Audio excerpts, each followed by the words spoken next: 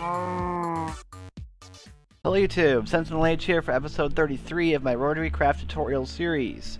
This episode we're going to be talking about landmines. This may seem pretty simple, and they are pretty straightforward, but there are some extras that you can use these landmines. And you need to know how to use these, otherwise you might waste landmines and not realize why they're not doing much. So, what we've got to craft the landmines is you need an ignition unit, 2 steel ingots, a gold ingot, and 2 redstone dust, and a pressure plate. And all the ignition unit is more steel and gold and redstone. So it's basically just steel, gold, and redstone landmine. Alright, now it's not that cheap, but these landmines are not slouches. Make sure it's nice and bright. So we're going to come over here.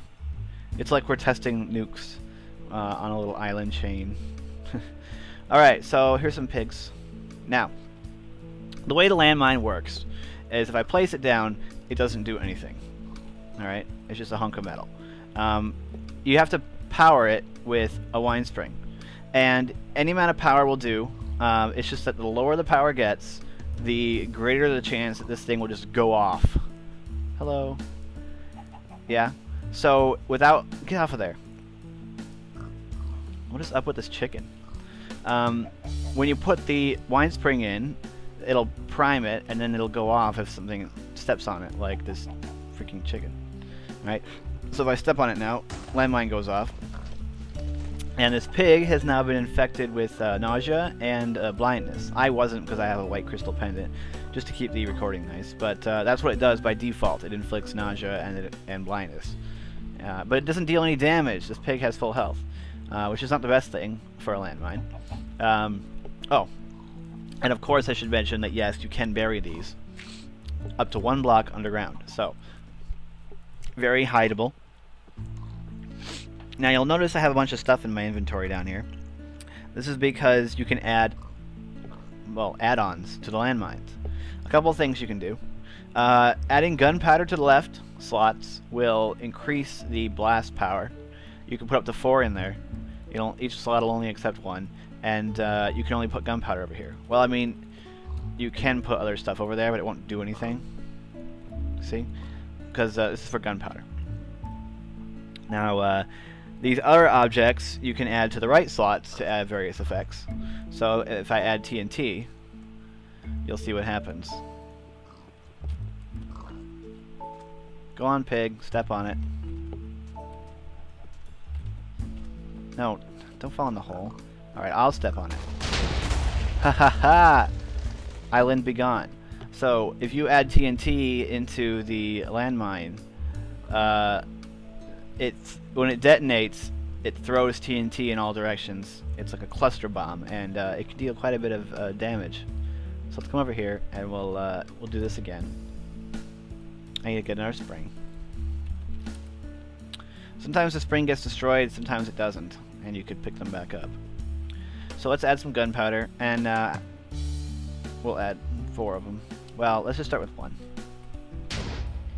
See? So by default, it doesn't deal damage to terrain at all. With 1 piece of gunpowder, it deals some damage to the terrain, like a weak TNT blast.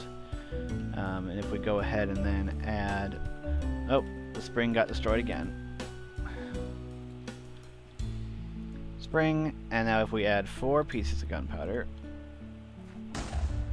That's quite a bit bigger, and again we've just obliterated this island with a single landmine. So these landmines are no slouch. They're no slouch. They're pretty strong. All right. So more springs. I should just grab a bunch of these. All right. So there's a couple of springs. Let's put a spring in there. Now we've got blaze powder, which we can put over here. But interestingly. Oh, there we go. I finally got it to work. So you see it started some fires. Now, the last time I was testing the landmine, the blaze powder didn't seem to do anything. And I think I know why. So, now. So I place this landmine, and I place blaze powder, and a wine spring, and just blaze powder. Nothing. The blaze powder didn't do anything extra. But when I put a gunpowder in here, and blaze powder, wine spring, now it starts fires. Alright? So if you want to add blaze powder to your landmines to light things on fire, you need to add at least one piece of gunpowder. Otherwise, the blaze powder doesn't do anything. Alright, that's good to know. Now, we can add spider eyes. And before, when I did this, the spider eyes didn't do anything either. So let's put a gunpowder in there, and let's spawn some stuff. We'll spawn some pigs, maybe. Come on, step on it.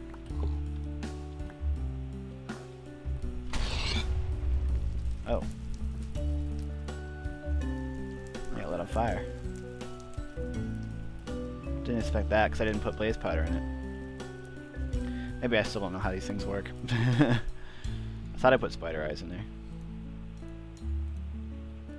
Spring. As you can see, there's all sorts of combinations.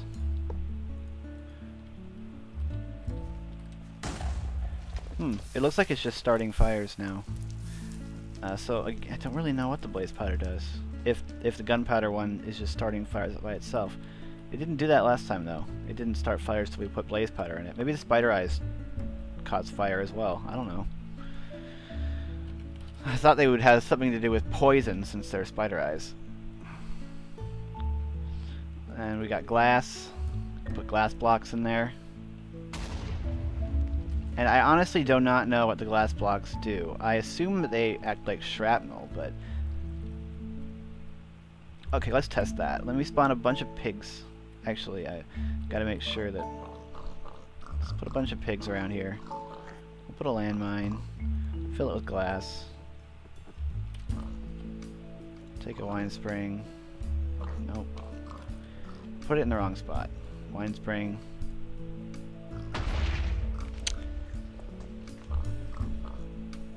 I don't know what the glass does. They don't seem to be inflicted with anything else. That pig did die, so maybe it just adds damage? I'm not sure, actually, what that does. But you can see that you can add, you know, extra stuff to your landmines in order to cause some pretty big effects. So let's come over here to this space, and we'll bury one in the ground here. And we'll put a wine spring in. Why did it blow up? Was I technically standing over it? I think so. Let's fill it with gunpowder. Let's put a blaze powder in here, and we'll pack the rest with TNT. And we'll see how powerful this blast is. Yeah, pretty powerful blast. So you can deal a lot of damage with these with the TNT here. So from fluorite, from incendiaries to cluster bombs, landmines are pretty cool.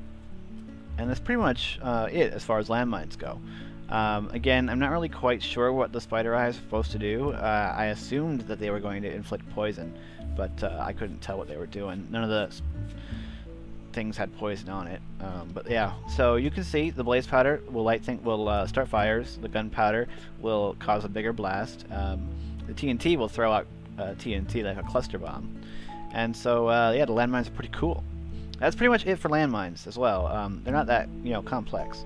So, what are we talking about next? Next episode, we're going to talk about the block cannon. That's what this is, the block cannon. And then in a couple more episodes, we'll be done with that, and we're done with that. And then we've only got about 5 more episodes to go. So about in the weapons department. That's pretty cool. So yeah, I hope you enjoyed the video. Stay tuned for videos coming up. Obviously, another one of these landing tomorrow. And some pretty cool projects are hopefully coming soon. I want to start up some cool things. So yeah, look forward to that stuff. Anyway, I'm SentinalH, and I'm signing out.